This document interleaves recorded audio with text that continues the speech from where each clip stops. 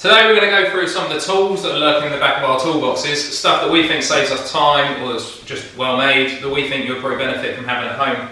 Today we're going to go through the laser stud extractor kit. It's a 4-piece set allowing you to nicely and safely undo 6, 8, 10 and 12mm studs. The part number is 3734 should you want to look it up. Available from many retailers. It's not a mega amount of money and it'll pay for itself in the time it saves you pretty quickly. We open it up. We've got obviously the 4 extractors there. These are slightly different to this type of extractor which you may have seen before, which is basically made of a load of pins that they sort of play in as you stick the stud in there and it's going to grab onto them and hopefully undo it. I say hopefully because I don't think these are great and I don't use them. So we've got an MX5 head in front of us. Let's have a go at undoing one of these studs on the intake flange. So here we have it.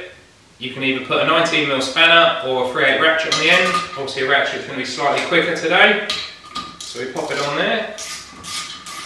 And as you can see, the jaws inside the socket sort of grab onto that unthreaded section of the stud and bring it out.